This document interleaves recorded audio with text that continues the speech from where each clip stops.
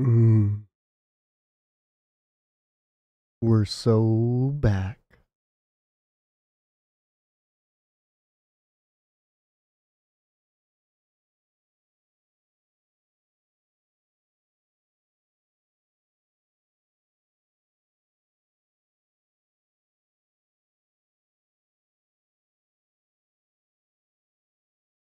We are born into a system with numbers and papers. And lines. And waiting. You work hard, get good grades, go to college. I want to go to college. I got good grades. I overachieved. That's right, she did. Debt is good? Debt is so good. So much debt.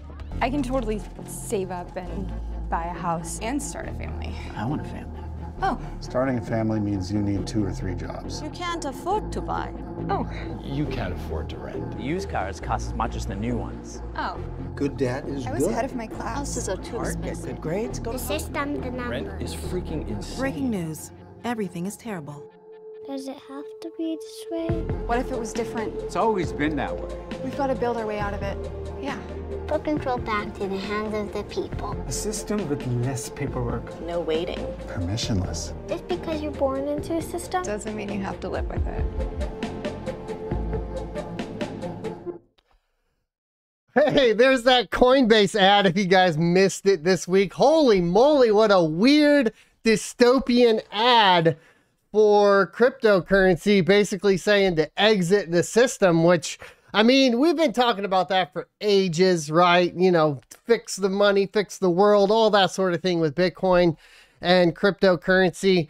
And we're just in this cycle going in and out of it, but we are starting to see signs of recovery from the latest bear market.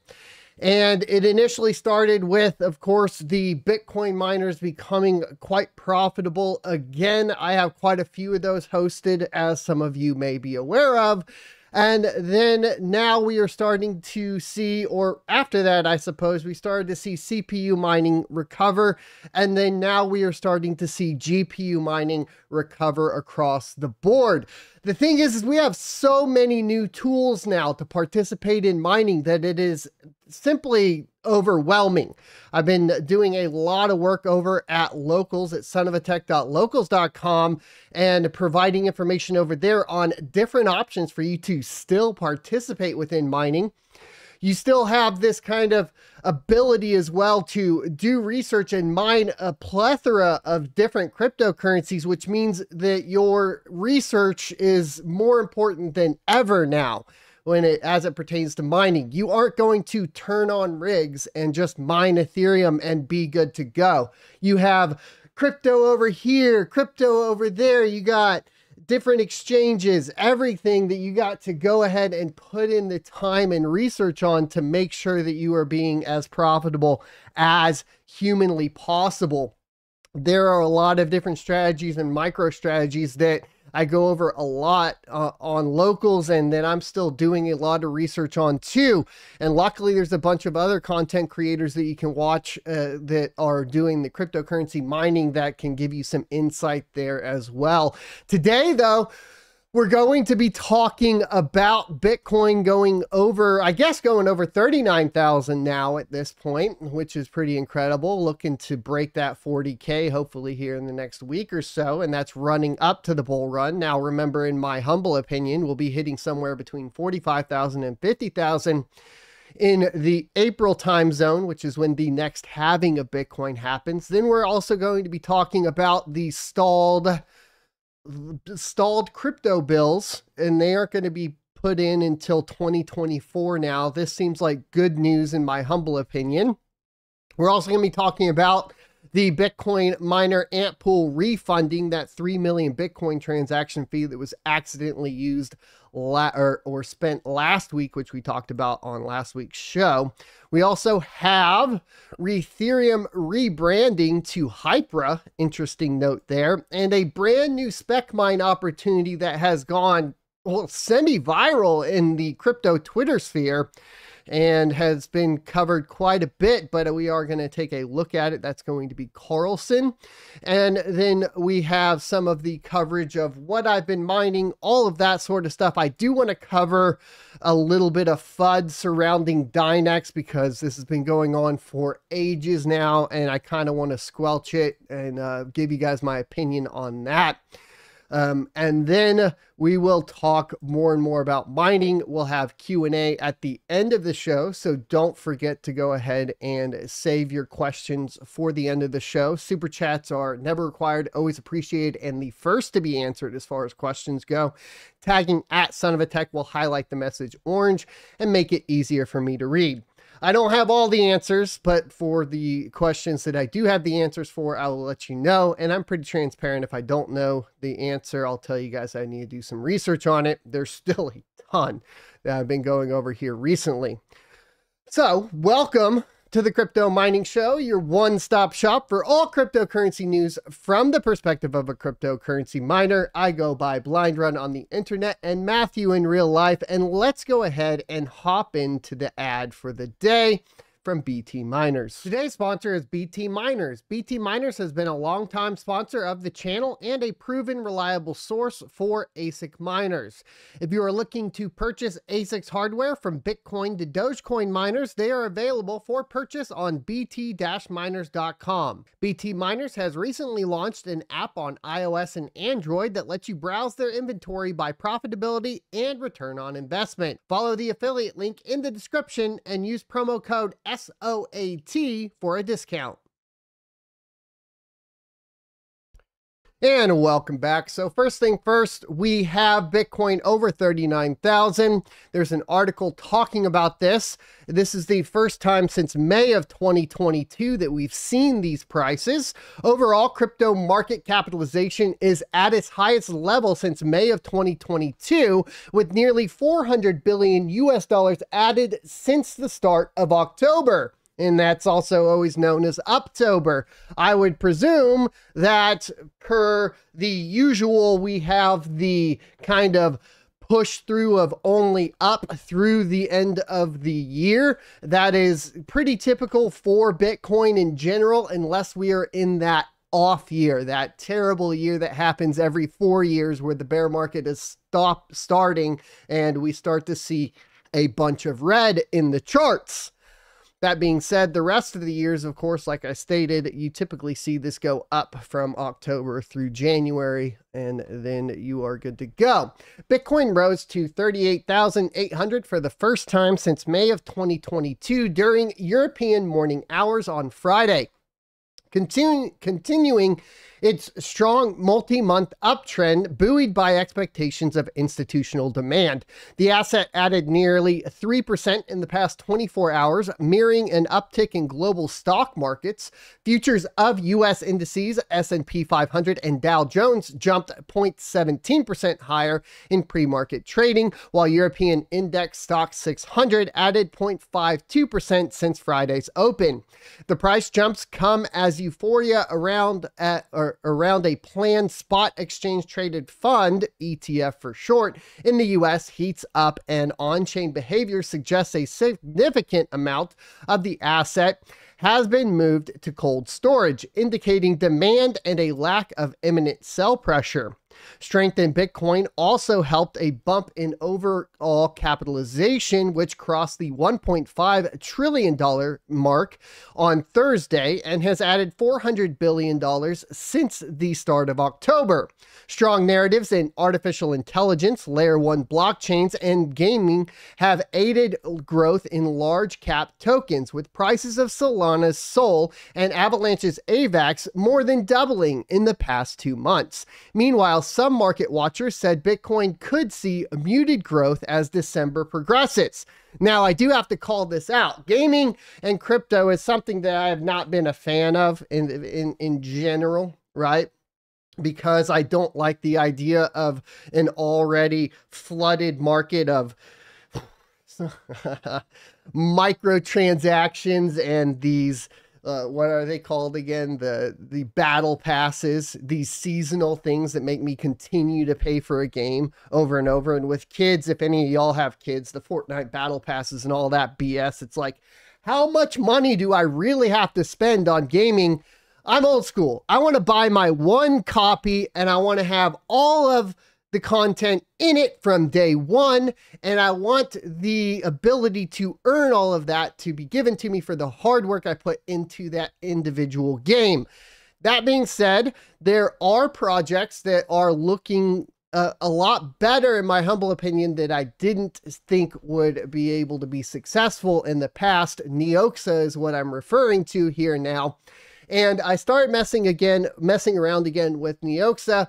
The integration into Fortnite is super interesting, meaning that like you can earn in Fortnite while just playing the normal game. I think the integration into Twitch is exceptionally interesting.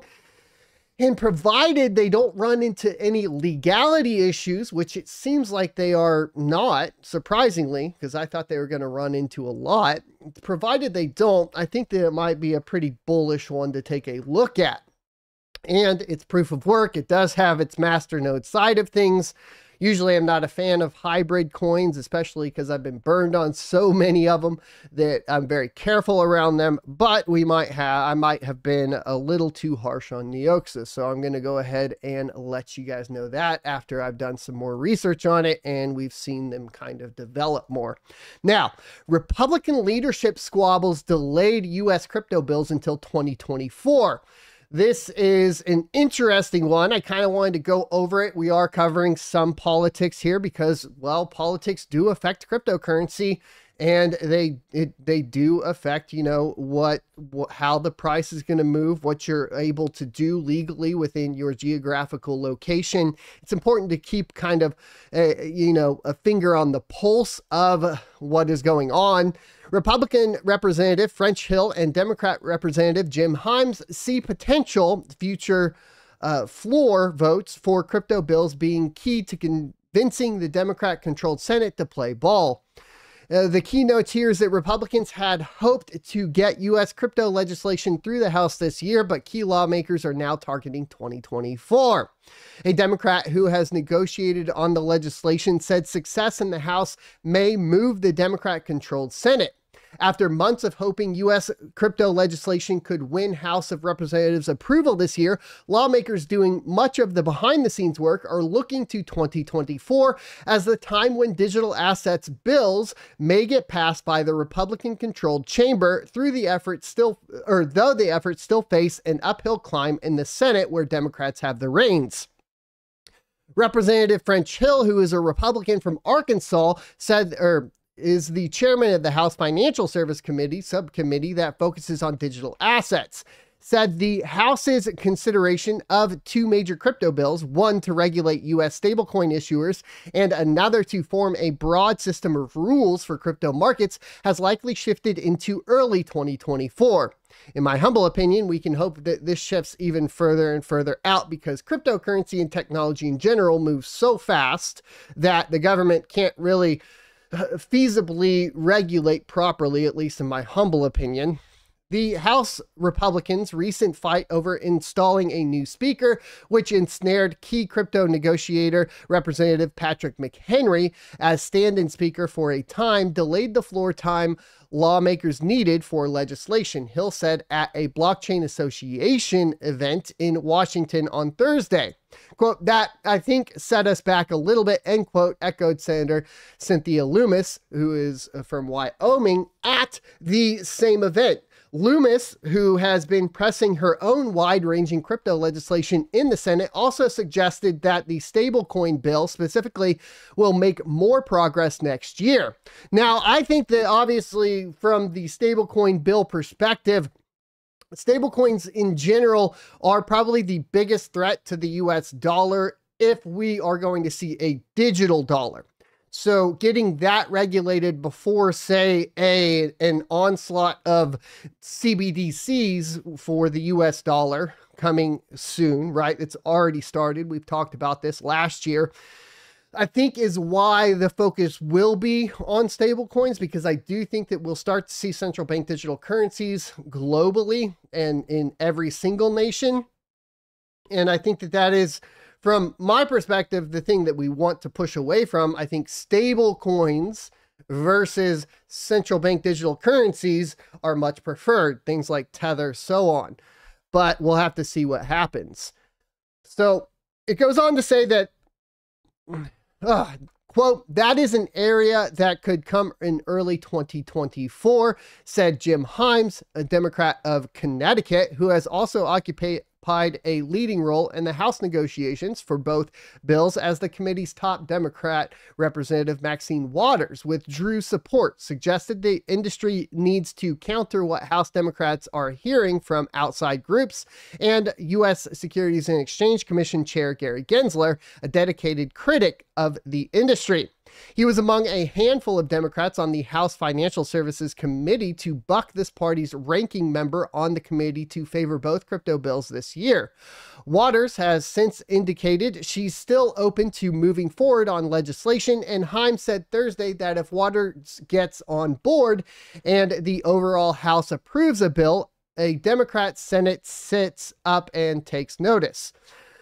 On the other side of the Capitol, the weather is uglier, Himes said, of the crypto views of some Senate Democrats, including Senator Sherrod Brown, a Democrat of Ohio, who runs the Senate Banking Committee. Quote, you could see a path, but I think it probably starts with a strong bipartisan vote in the House, Himes said. Brown's Banking Committee, quote, has been a tough nut to crack, end quote, said Loomis, who is a member of that panel. But she said that the fact that the U.S. Department of the Treasury recently came forward with crypto illicit finance policy proposals is a good sign that the administration is now willing to negotiate, which could nudge the Senate Democrats too. Hill argues that the implosion of FTX last year and the recent massive settlement and criminal conviction of Binance, which may give some lawmakers pause about the sector, should actually encourage pursuit of the legislation. He said each example of bad behavior, quote, only reinforces that we need to do this and do it right, the right way, end quote. Having no regulations in place is what's going to advantage illicit finance. So even if a crypto bill passes the House next year, it still needs approval in the Senate and a presidential signature. In practical terms, that may require plugging it into a more complex package and attaching it to must-move legislation, such as a spending bill.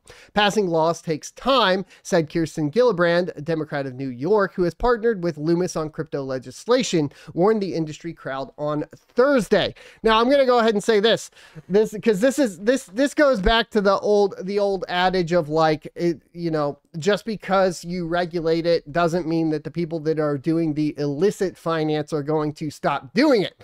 And we can look back to a very similar technology to cryptocurrency, which was peer-to-peer networks, which allowed people to basically trade or give away basic media files, whether that be things like, movies, music, that sort of stuff, television shows.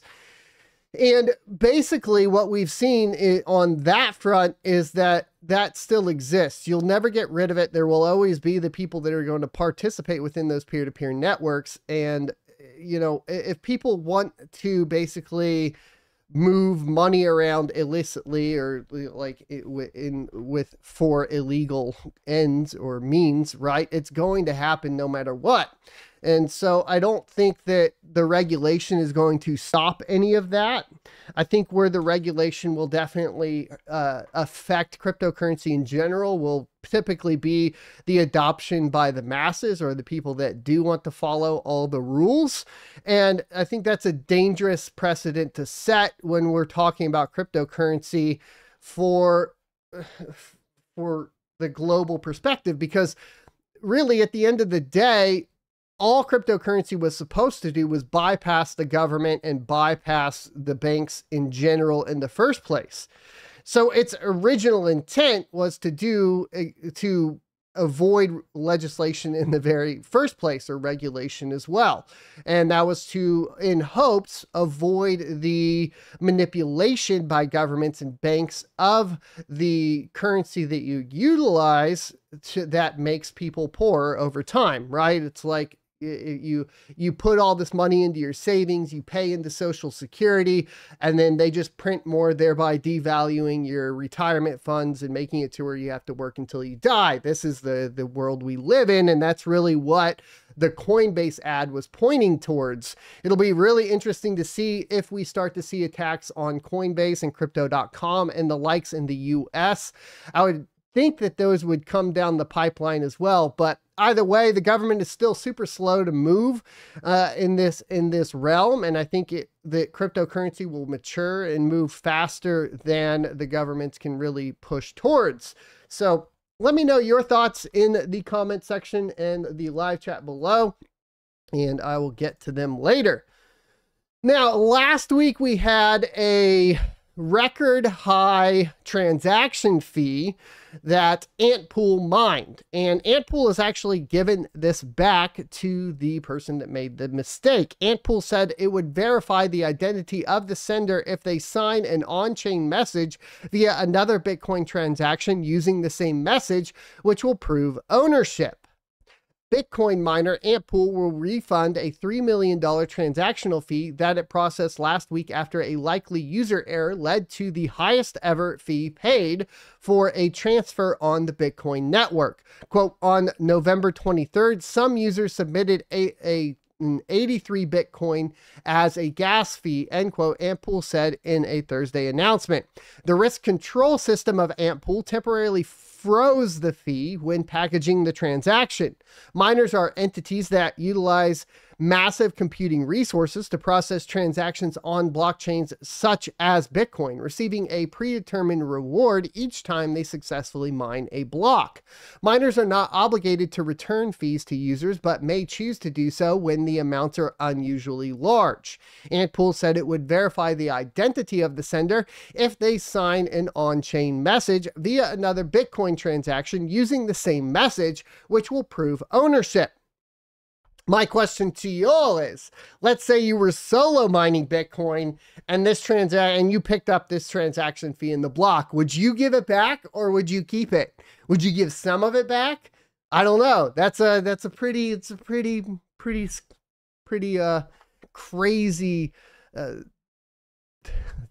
thing to think about in general, you know, because that's a ton of money, and it's pretty interesting that Antpool is going to give that back. I think it bodes well for the perception of cryptocurrency in general, that miners would return an accidental fee payment of that.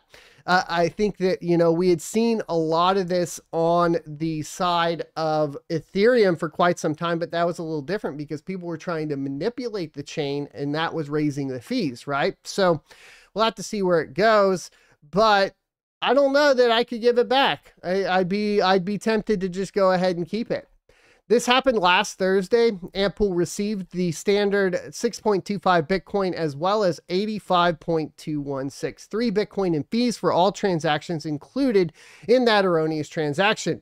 On-chain data shows the sender's wallet was set up just minutes before the transfer, and the recipient received only 55 Bitcoin of the original 139 Bitcoin that was sent. That is a big boo-boo. So always make sure as well, you know, a lot of cryptocurrency comes with that personal responsibility, and you need to be paying attention to your fees. Luckily, a lot of wallets and services will notify you when fees are high, but if you're sending, you know, from a command line wallet or something, you can make those mistakes. So just make sure you're paying attention to the fees when you are making transactions so that you aren't spending more than you really should. And this is especially important when you are moving cryptocurrency around a lot to go ahead and whatever, like cash out your mining rewards and so on to pay power bills and all of that. be very careful as it pertains to all of that. And this is kind of a warning as far as that is concerned, because they are not entitled to give it back to you. Now, Ethereum is a really interesting project that launched recently, and I've covered it on this channel. The reason it's interesting is that they took the SHA-3 out of ET hash and they added Blake-3. What this has temporarily done is knock all of the ET hash ASICs off or of that network. So there's no ability for ET hash ASICs to actually mine this. In theory, though, you could develop ASICs for this, but it would be cost prohibitive, especially considering the fact that you have that memory hardening that's a part of ET hash, because even though ET hash is mineable by ASICs and you can build ASICs for them, it is still just not as efficient as, you know, GPUs. Well, it is as efficient, but not as stark of a difference when you are referencing something like a Bitcoin, or, you know, we could go down the list, right? An ASIC mineable coin that doesn't have memory hardening, it's a little bit easier. Caspa is an example of this, and so on. So you can get way more efficient on those with ASICs than you can with something that has some sort of memory hardening in it, and some component like that. Now, this was kind of the unique thing that Ethereum did. The problem is they've been overshadowed by Ethereum with the name Ethereum, and I think that is fair. The other things that Ethereum has done that's been interesting is that they have continued on the development that was continued on with Ethereum, but in a unique way that removed the merge. They also fixed a lot of the MEV problems that were going on with Ethereum, at least to the best of their ability, and this was thanks to help from like IoT API from Viper.net, those mining pools, and a few others that brought this to their attention. So they've been doing really good work, in my humble opinion. And now, to kind of move away from their attachment to Ethereum, they are rebranding to Hypera. Ethereum, the innovative Ethereum proof-of-work EVM chain, is excited to announce its rename campaign and the final name as chosen by the community, Hypera, with a ticker symbol HYPE, or HYP. The rename campaign was launched in November to address the main challenge of being overshadowed by Ethereum and to highlight the unique and never-before-done features of Ethereum. Hypera aims to be a fast, secure, and scalable EVM chain that preserves the proof-of-work consensus mechanism and supports interoperability with other blockchains. Hypera also introduces novel innovations such as dynamic block rewards, adaptive difficulty adjustment, and incorporating Ethereum's proof-of-stake upgrade features while keeping proof-of-work. The new name reflects the vision of creating a hyper-efficient and hyper-connected EVM chain that can power the future of decentralized applications. The rename campaign was a success, with over 1,000 community members participating in the voting process and expressing their support for the new name. The official rebranding will take place on December 8th, when the Hypera switch will go, or switch over will happen. Hypera invites everyone to join the celebration and witness the EVM chain that will revolutionize the proof-of-work space. Of course, that's what they're saying, not what I'm saying. The community support for Hypera has been overwhelming, with many users expressing their enthusiasm and excitement for the new name and the new features. Hypera is not only a name change, but also a brand identity that reflects the values and vision of the project and its community. Hypera is also looking forward to expanding its reach and adoption to new markets and regions where it can offer a superior EVM experience to users and developers. Hypera is committed to building a global and diverse community that shares its passion for decentralization, innovation, blah, blah, blah, all the typical kind of keywords that cryptocurrency projects go ahead and pop out at you. I think this is a good move from Ethereum, and rebranding Hypera will be really good coming ahead of the next bull run. And we'll have to see, you know, if the development continues to push forward, and obviously they'll need some redirects from ethereum.org to not lose the old people. I think a rebranding will be good though overall. Let me know what you think in the comment section below, as well as the chat. I have mined quite a bit of Ethereum, and I am happy to see this, and we'll hopefully see, you know, where it goes from here. Speaking of replacing SHA-3 with Blake, this is a practice that obviously started with Ethereum. It's matured into other projects, and now we have a spec mineable coin that is making waves in cryptocurrency, like Twitter sphere and cryptocurrency mining YouTube channels, all that sort of stuff. And it was kind of out of nowhere. It's called Carlson. And what Carlson is Carlson is essentially a, let's see, how do we put it? Carlson is a fork of Caspa, and so it's taking on those Caspa terms, right? But it took the SHA-3 out of the mining algorithm and replaced it with Blake. Now, what this means is that currently there are no bit streams from FPGAs and no ASICs that can mine on the network. However, it's kind of a touchy subject if you ask me, because, you know, they claim that they're a fork of the Caspa network with ASIC resistance, but if you look at the mining algorithm in general, there's no ASIC resistance there. There's not anything like ProgPow implemented. There's no memory hardening like ETHash has. If somebody wanted to develop a bit stream for Carlson, it'd be pretty straightforward. If they wanted to eventually put ASICs on the network, that would come. Now, if you get into their Discord, this has been brought up, so it wouldn't be fair if I didn't mention that the plan is that if this is the possibility down the line, the algorithm will be modified. Now, a lot of people over on crypto Twitter and everywhere else are saying, you know, they're super happy about the low power consumption and low heat of Carlson. Well, yeah, that's going to happen if you don't have any real ASIC resistance in it. So don't expect that to continue when they need to modify the algorithm to go ahead and block ASICs. This will change down the line. So this is what I would consider to be a pretty interesting project. It's something that I've talked about in the past a lot. Like, I think it would be really cool to see this. I have some disappointments, like we are seeing forking of the old Go code. We aren't seeing, and I haven't seen like Rust implementation coming down the line. I presume they'll follow along. It'll be kind of like what Ethereum is doing with Ethereum, in the fact that as Ethereum releases updates on the proof of stake side, they're taking and modifying them for proof of work over on Hypera now. And we will probably see that, I think, with Carlson, where you'll get a release of Rust over on the Caspa side, and then that will move over to Carlson. Now, Carlson is also different in its emissions, in the fact that it doesn't really use the same breakdown. Right now, for example, the block reward is only 50 Carlson. So you're not getting, you know, the 180, I think it started with 240 or whatever it started with, you know, on the Caspa side. That's not happening on the Carlson side.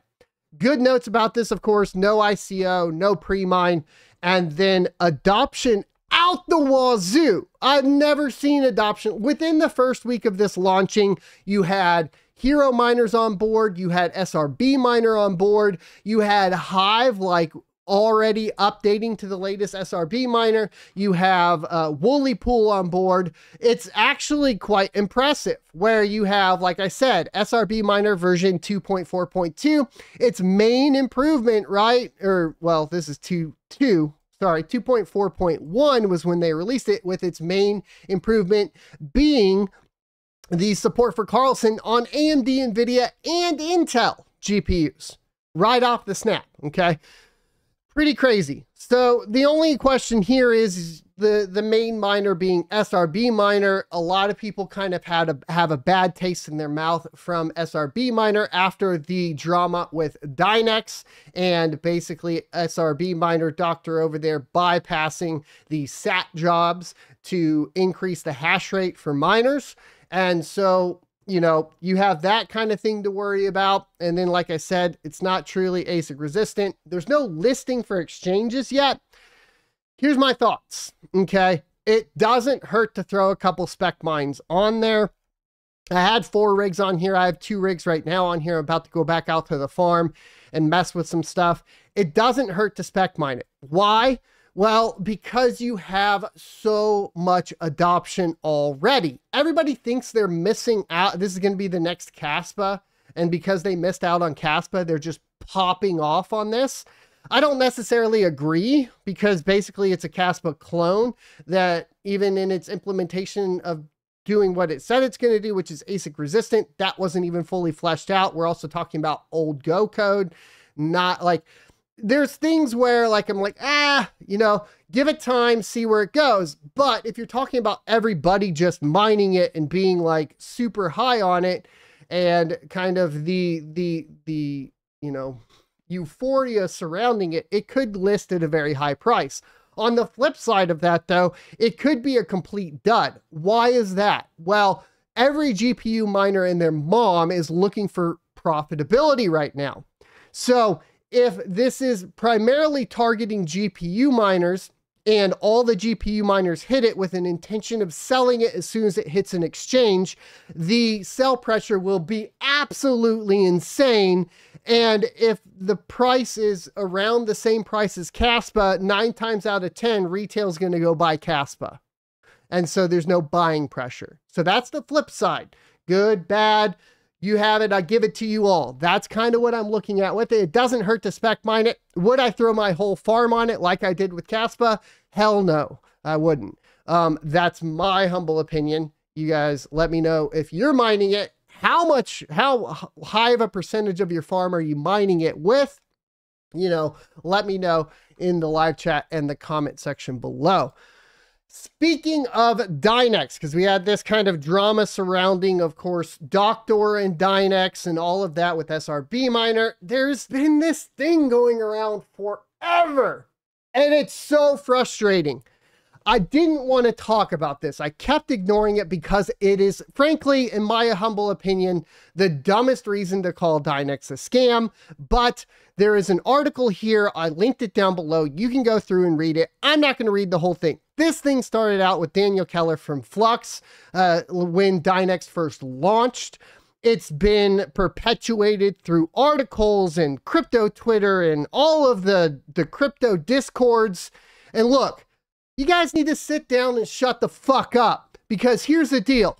Just attacking a cryptocurrency off of the actions of an individual that you can't even prove is a part of the network is dumb. And then let me ask you this. Can you mine Dynex to your own node wallet or to your own wallet and self-custody it? Yes. Can you send that Dynex to an exchange and sell it that day? Yes. How the fuck are they going to scam you?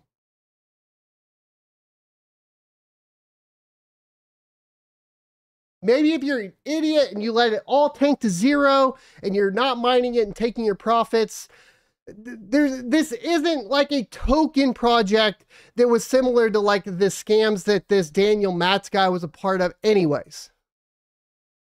So unless you have a technical reason to call Dynex a scam, like let's say you come out and you prove that they're not finishing jobs on the back end or something like that, which clearly after the shit that we had go on with Doctor is not the truth, okay? Clearly after basically Dynex caught one of the largest mining software skipping jobs, they canceled that miner. They're clearly trying to solve the jobs that they're trying to solve. Okay? So if you're going to come out and just throw shade at individuals, because why? Because you want your flux bag to go up? I mean, great. I'd love my flux bag to go up too, but attacking individuals on a personal level isn't going to do that for you. So I keep getting this. People are like, what is your opinion on it? They paste it all over the place. They're like, oh, but Daniel Matz is involved in it. I don't care. Can I mine it? Can I send it to an exchange and sell it the same day? If the answer is yes, then you can't scam me. It's my fault if I hold it, right? Or something along those lines. But there's not the variability in a proof of work cryptocurrency to scam on this level is not there. Let me give you an example of a proof of work cryptocurrency that was able to scam. The ones that typically are ET hash forks that have a token component. Proof of work blocks, Pink, Flora, these things. And what they do is you mine it and then they convince you to take that token and then stake it into some sort of stable coin platform or something, right? And then they rug that token aspect of it. So that's kind of how the proof of work scams happen. There's none of that going on in Dynex. Maybe there will be later. On the flip side, I have not been a fan of the direction Dynex is going. I get it. They want, you know, people to purchase it more and they want it on exchanges that don't like privacy coins, but I quite preferred the privacy options of Dynex. That also, though, is just proof that they're not trying to hide anything either, right? So obviously the purpose of the Dynex token is to utilize it to pay for the work to solve these jobs. So having transparency in it isn't the worst thing. I just prefer to keep privacy features intact, in my humble opinion. So I did not agree with that move. But there you go. Now let's talk about Abelian or Able token and some stuff that's been going on there. There's a huge arbitrage between XT and MEXC right now. If you guys aren't familiar, I've been talking a little bit about this project for some time, quite some time now. And Able is basically has been on XT for a while. Withdrawals and deposits were enabled. Then they took it down for maintenance on the wallet. And when they did that, when they brought it back up for maintenance, they didn't re-enable withdrawals. This has obviously caused quite a disparity in price between MEXC and XT. And so if you are trying to sell it, I would just suggest that you take a look at the different prices between the two before you deposit into them. You're typically going to have better prices on an exchange that allows withdrawals because people that are buying the token to hold it, they aren't going to want to hold it onto an exchange. So in the case of like XT, the people that are trading on XT right now for Able, they're just trying to trade it for short-term gains, right? And that means that you're going to have a ton of volatility within there. They can't withdraw it, so nothing's getting sucked out of the volume.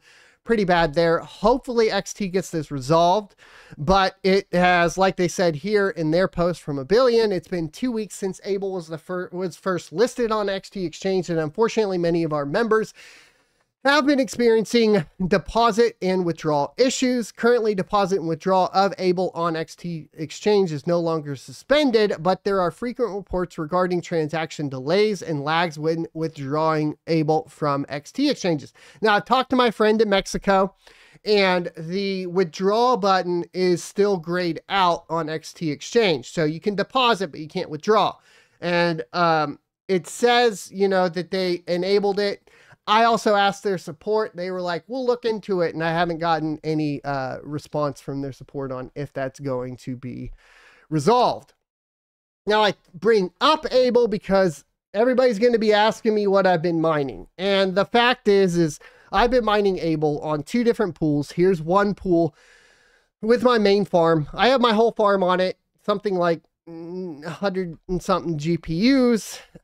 This is Able pool.io. This is the easiest one to kind of get running with Hive OS, and I do have a guide over on Locals. If you're interested, you can check it out at sonofatech.locals.com. And the rewards have been decreased significantly. A lot more people are starting to mine it. I think with what is this? This is 2 gigahash. We're doing about, 45, let's say 45 Able every 12 hours. So that's going to be around 90 Able a day on 2 gigahash, which is going to give you, and it's selling for anywhere from $1.40 to $1.50. So, what is that on 2 gigahash? Let's say $1.40 times 90, right now about $126 a day on 2 gigahash. Now, the reason why is because it is more difficult to mine, and people have not really put the time and the effort in to mine it. So this is why it's really kind of been a bit of a gold mine for a lot of miners over on locals.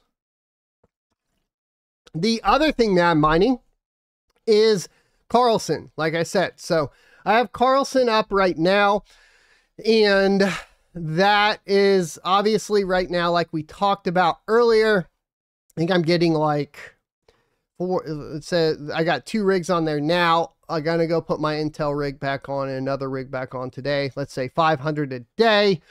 You know, how much is that going to be worth? Well, you're talking about a 50 block reward, a ton of mining cell pressure potential. I have no idea. My assumption would be that we would see it actually list closer to the current price of Caspa. And the reason for that is because we have 25% of the block reward that Caspa has. We have a higher cost to mint because of the GPUs, and that would be a pretty decent listing price. So, you know, 500 a day at 14 cents would be $70 a day on those 2 rigs. Potential. That's my speculative mine. It's not financial advice, and there's no current listing of it. So there you go. The other thing I've been mining is, because I have been setting up rigs now with heftier CPUs, is obviously mining. Oh, now I'm going to forget. The big CPU coin that's been popping off. Well, I thought I had it linked up here, but I clearly do not. Zephyr, right? So, and that has been on, which pool have I been on that one on? I didn't think I was on Hero Miners with that one. Anyways, that pool's not pulling it up, so I don't remember what pool, but we've mined a few of that, quite a bit. So there you go. Now let's go ahead and talk about the rest of the mining profitability that is going on. And it is primarily due to Etica. Now, we need to talk about Etica right now, because Etica is, there's 2 different tokens that everybody needs to be aware of. There's the main mineable token, and then there is a token that you can mine.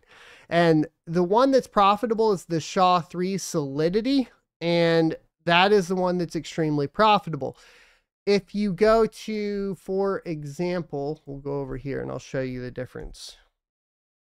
So you have Etica eGas, which is actually going to be an ET hash based coin, and not the same price, right? 17 cents. And then if you go to the ETI, this is one that is currently more profitable. It's $1.11, and it is mineable in a different way. I'm going to be working on guides for this week, because people have been asking for it. I know a lot of other people have been talking about it, but it's very profitable on some GPUs right now. Other things that are popping off, though, like you can see, Nexa is doing pretty well, which is awesome. A good mix. Chlor popped off this week, so people that were mining Chlor, I'm gonna go back to what I've told you guys before. Here's the thing. So the thing that you need to understand as it pertains to mining with GPUs right now is that what you're looking for is going to be looking for like the amount, right, that you're actually mining, not necessarily going to, or the yield is what it's known as, not necessarily the cost, or the amount that you're making or earning. And the reason for that right now is, if you were to pop over to Etica, for example, what you would end up having is an issue of everybody mining it, so the difficulty being up higher, right? So you can see here the 7-day history, this goes up. So That should result in a difficulty spike, but there's some uniqueness to this one that we will be talking about later. Obviously, with Caspa, you can see massive increase in difficulty. So is it smart to buy a KS Pro? I don't know, right? Same with all the other big ones. So you're really looking for yield in coins that are still profitable, right? So something like the Radiant or whatever it may be. We could click into here and look. You kind of go down the list. You want it to still be profitable, but you also want to have lower difficulty, right? So Radiant's, I think, is a good example right now because a lot of people moved off of Radiant. Is that correct, if I recall? Yeah, so Radiant's a good example where you had a bunch of high hash rate and then it kind of dipped off here. It's still profitable, right? You go over to Radiant on 4090, you're still able to clear your power costs, but your yield is higher on what you can hold. And right now, a lot of these coins are going to be flip-flopping back and forth. So that's kind of the strategy that I'm utilizing right now, other than, like, obviously there's some unique outlier cases that I'm looking at mining. So that's kind of the whole thing behind it. There is money everywhere, though.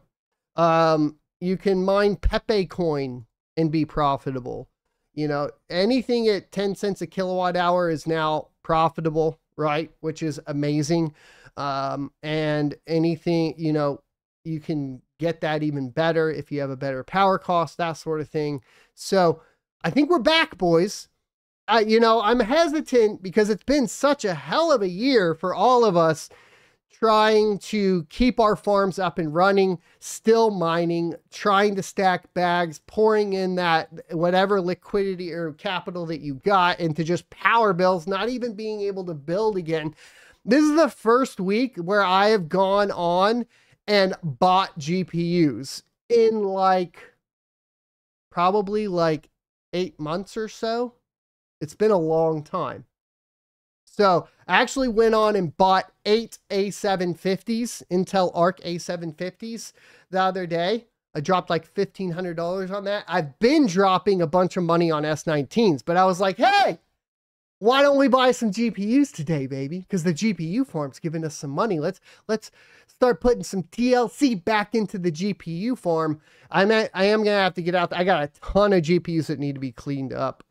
But working the day job is kind of holding me off there. So I'm curious, are you guys bullish enough to be purchasing GPUs like me, or are you holding off? Let me know in the comment section in the live chat, of course. Let's go ahead and get into questions and answers. Remember, super chats are never required, always appreciated, and first to be answered. In addition to that, tagging at Son of a Tech will highlight the message orange and make it easier for me to read.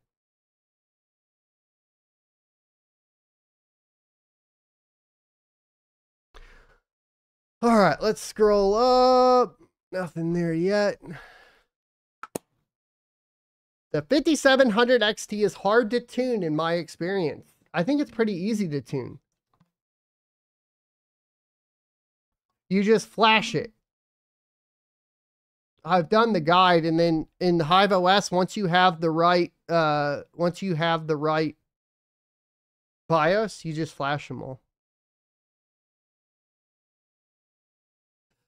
Just looking around says, that's Son of a Tech, you waiting for $2 to sell on Able. I'm holding a lot of Able, yeah. But I just put, well, we'll talk about what I've been doing with Able over on locals after this stream. We'll move it on over there. Okay. Integra Guy says, that's Son of a Tech, bought some A750s as well. There you go, my man. Building it up. 3 Mil says, that's Son of a Tech, we back, boys! What GPUs are you buying? The Intel Arc A750s right now. I like buying brand new GPUs that are basically 3070 equivalents and having full warranty on them. Heavy Flavor says, as Son of a Tech, do you think memory powerful GPUs like the 100 or 170HX are having a comeback? I think that there's definitely potential there, but with ProgPow, maybe not as much as people think there might be. ProgPow is still, you know, pretty memory intensive, but it does have that extra core in there, so it's a fine line. We had a 2500 CRC. I don't know what that is, from Fabian. What currency is that? It says, thank you for all you do. Thank you for watching, my man. Let's see. Anonymous Miner says, at Son of a Tech, do you have any news on Caspa's move to optical proof of work? No, I don't think that'll happen for quite some time, to be honest. They need it to happen before they run out of emissions, right? So before like 2032 or whatever it is.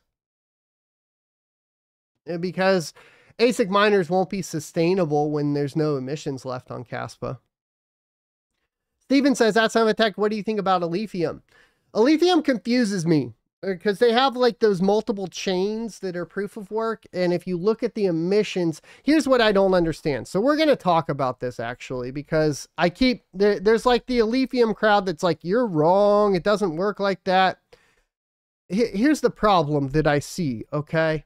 Now, the complaint that I've had is that Hero Miners has 82% of the known hash rate. Now, the argument is because the API for mining pool stats is only pulling the first chain, which I understand. But if that were fucking true, and it is true to a certain extent, but if it were true that it wasn't having a huge impact still, then this would be different. Because the amount of blocks going to Hero Miners is still 66%. So yes, it's about what is the delta here? 3%, 3.4%. What is it? 15% delta. So feasibly 15% of the hash rate is on a different chain that's not being pulled by mining pool stats, but your block distribution is still jacked up. Okay, so that's kind of that's my problem with the Alephium right now as it sits, in my understanding of it and what the argument is for it being so swayed to one side. Just my thoughts on it. Chuck Danger says, at Son of a Tech, I've been buying M150s, 30 and 3070s.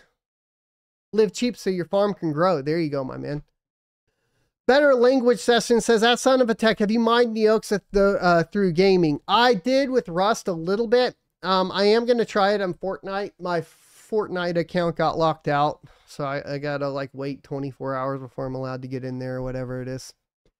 Hard Fork Crypto says, at Son of a Tech, yeah, I can't get the 5700 XT stable on Kapow. Team Red Miner detected GPU will be the death of me. Yeah, like you got to make sure that you're getting those memory straps right. Snark says, at Son of a Tech, you interested in trying out a newer, higher performing thermal putty for VRAM? Yeah, let me know what it is. Ahmed says, is it possible to flash a 3080 BIOS into the CMP90HX? Not to my knowledge, no. They're still locked pretty tightly on the NVIDIA side. Kevin says, at Son of a Tech, I just got my M60s, 186th, and just got to industrial electric rates. Nice, dude. Grats on getting there. 186 M60s. Nutty, dude.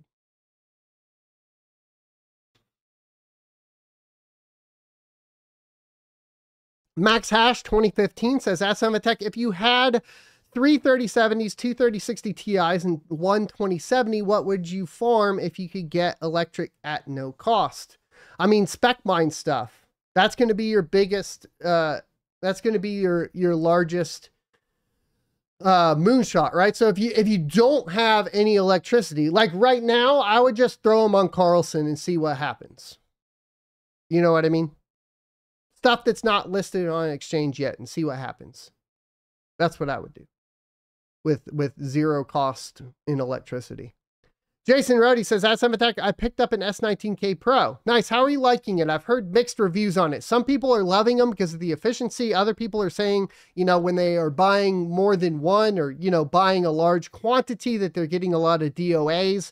Did yours come in working well? Is the efficiency where it's supposed to be at? Are you going to update to the new firmware that makes it even more efficient from LuxOS?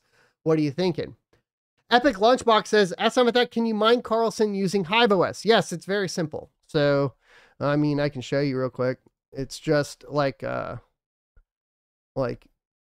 they're just here. You just go to your flight sheet, you know, you add your wallet, you add the coin, you add the pool, pick SRB multi-miner, and then boom. If you're not updated to SRB miner 2.2.4, then you can just update your Hive OS with the little update button and you'll be rocking and a rolling, good sir. Very simple. Just like anything else in Hive OS. Son of a Rabbit Panda, love that name, says about gaming and crypto, I'd love to have my last 15 years of lineage 2 gaming as crypto NFTs to be able to trade it on a marketplace. That's interesting. I just don't know. No, I don't like that. I don't like it. I'll tell you why, because then somebody that's bad at the game can just buy your account and look like they're good when they're not good. Remember when that was happening with World of Warcraft? And you'd like get some pug into your fucking party and they just wipe your fucking raid because they didn't know what they were doing because they paid $700 for a Ret Pally on fucking buywowaccounts.com or whatever. Remember that shit? No, I don't like it. Mark and Ash 2009 says, "That's some attack. Did you see an ETH, or do you see a future for Ethereum Classic?" I think is the question. And yeah, I mean, it depends on like how much development gets done. Obviously, what's been popping off lately is those ETC MC nodes, which is running on the Ethereum Classic chain and has been very profitable. So there are things in development over there that mean yes. Better Language Session says, "That somebody, please let us know how it goes with Neoxa on Fortnite." I will. We'll see.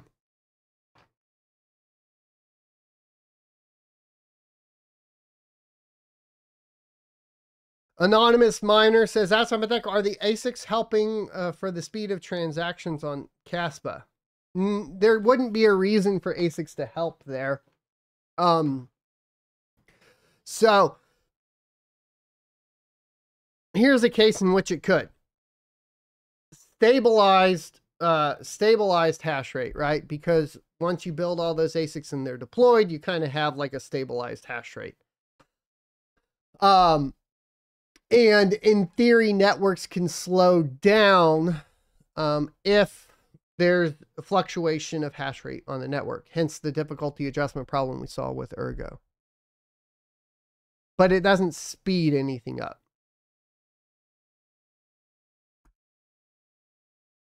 356 people live. We're so back, son of a rabid panda. I think we're not back until it's 700 people live daily. And then technically we're back. But we're building. Y'all are here at the right time too. Speaking of, like, I talk about this in my, in my crypto mining e-course at sonofatech.com. Shameless self-promotion. $19.99 in case you're interested, plus a free month of locals access. We are at that time now where you can see the profitability and you can buy and you can build and not be scared, right? Whereas like the time like running up to this, it's been, I don't know, I'm still buying mining equipment, but it's not profitable yet. You know what I mean? And prices are still decent on mining hardware. So it's kind of like the nicest time. It's the most comfortable time to build up. John Lemon says, "At Summit, I hit blocks sporadically, but just my luck, it seems like I get 2 in a row repeatedly. How many blocks a month would you switch to solo?" I don't know what we're talking about mining. I mean, it depends on, if I'm running a KS0 Pro, I'm probably just like, gonna run it on solo and see if I hit anything.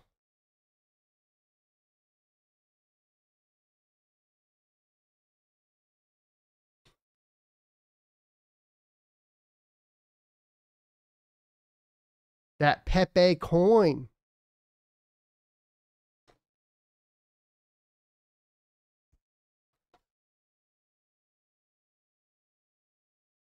Crypto HP is actually asking about ROMs on the 5700. The 5700, you want to do the ETH modded ROMs. Strapping the memory timings is going to improve almost every algorithm.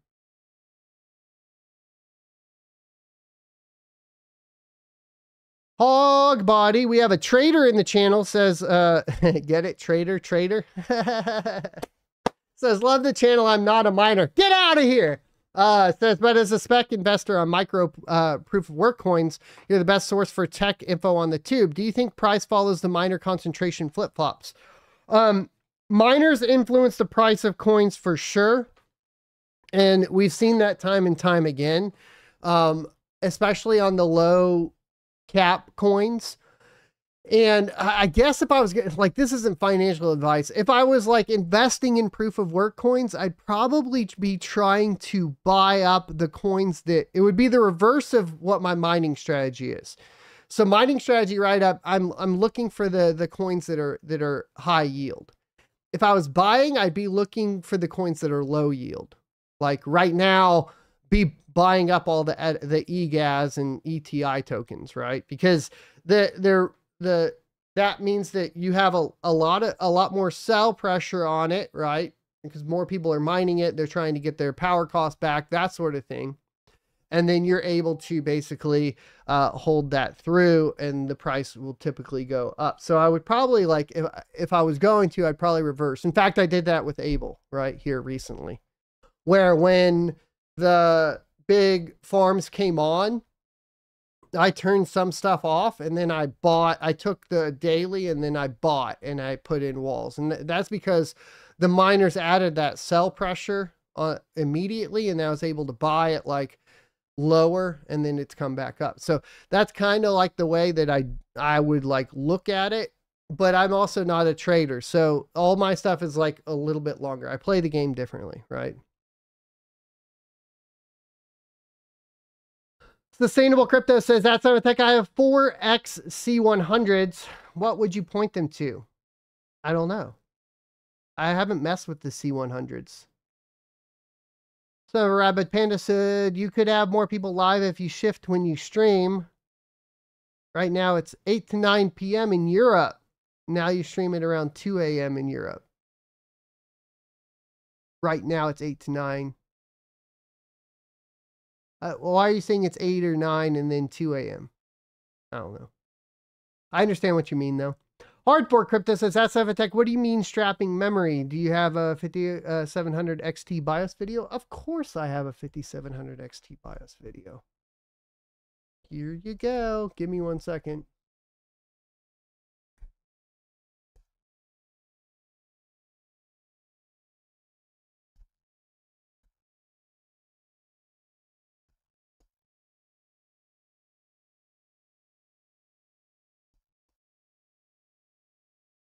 See if I can find it.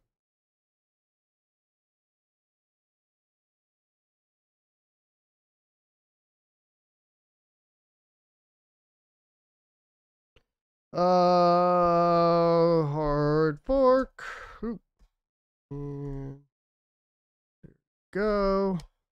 I have another one too, like the ultimate, what was it?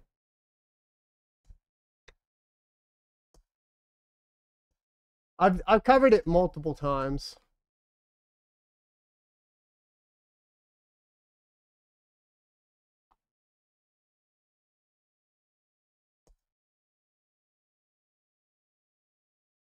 But you can find it. I'm sure it'll link it to you at some point in there. I have other ones. There's like a whole 5700 XT ultimate guide for mining or whatever that I have as well. Savage White Zero says, that's Summit Tech. Can you do a video of how you clean and repaste your GPUs? I haven't done one on the ultrasonic cleaner, but repadding and repasting I do have already. Get that one for you.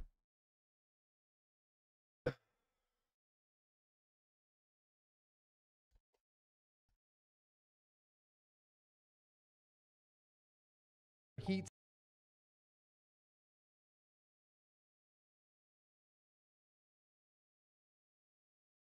Who asked that one? Oh yeah.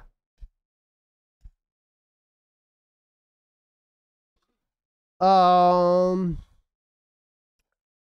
on Liquid Layer? I haven't used it before. Juan says, Ask Tech, hello, what's the difference between your locals page and the Ecourse page? The Ecourse is just an Ecourse, right? So it's a bunch of videos, and then there's some supplemental, like, other material, like budgeting and stuff like that. It's a big overarching overview of cryptocurrency through the cycle and mining and all of that. On locals, it's a whole community of miners, GPU, ASIC, FPGA, developers are there as well.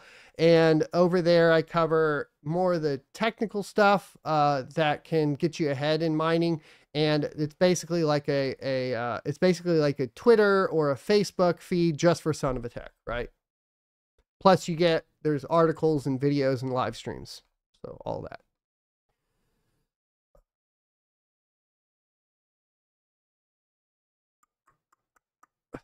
Mark and Ash says, I have only 4 3060 Ti Masters left. Where would you point them? Preferably a coin with a proper wallet like Trust or MetaMask.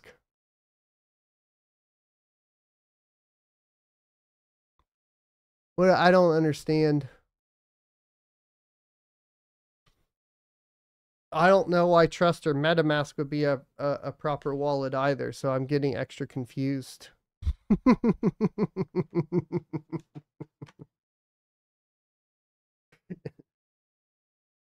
You mean the wallets that everybody tries to hack? I'm sorry, dude. I'm sorry. I can't. Don't use those wallets for holding long term, bro. Like I said, like it depends. Like if your power's free, go ahead and point them at Carlson. You'll have to use the CLI wallet, which is what I would consider to be a proper wallet in my humble opinion. But John says, that's Tech. What do you think of the 4060 Ti's? I think the 4070 is a better card for mining.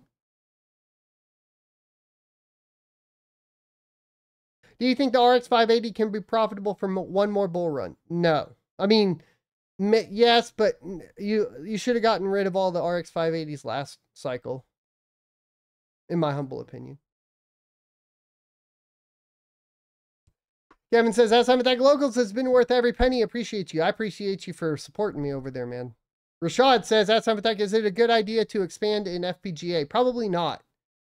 So, if I was like, so here's the deal, right?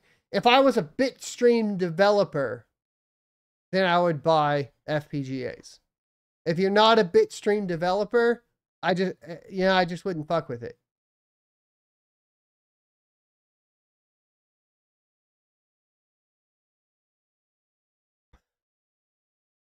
Mark and Ash, the reason you don't use Trust or MetaMask is because they're the most attacked wallets. And they're always connected.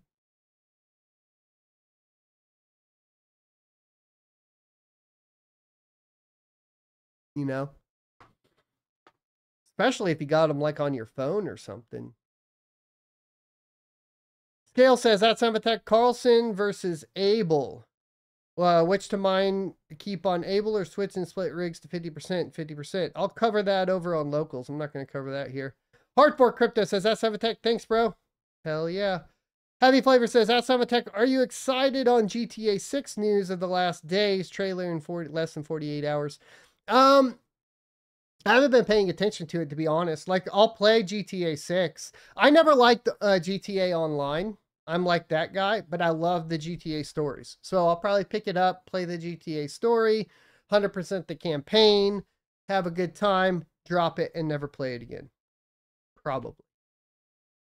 JL says, that's Tech. Do you, if ARCs run well on a mixed rig, or do you know? No, they don't really. I don't run mixed rigs at all, JL.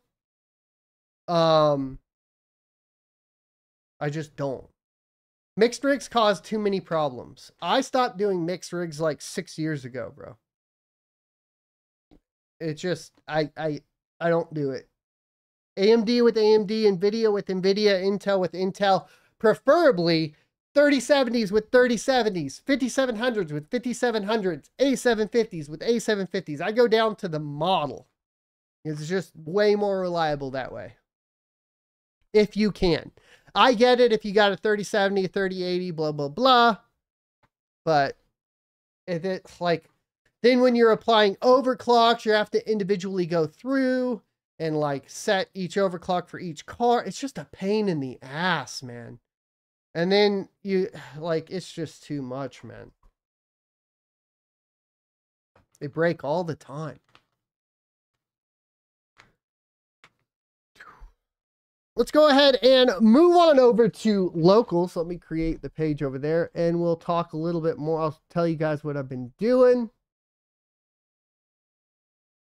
Oh, never mind. We're not going to locals today because they just went down for maintenance. What a shitty timing, huh? All right. Locals is down for maintenance.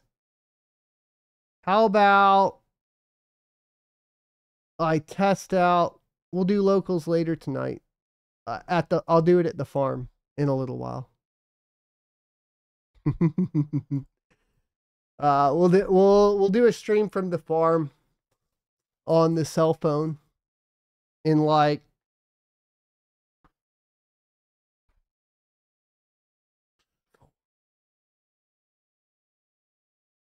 two hours and 45 minutes.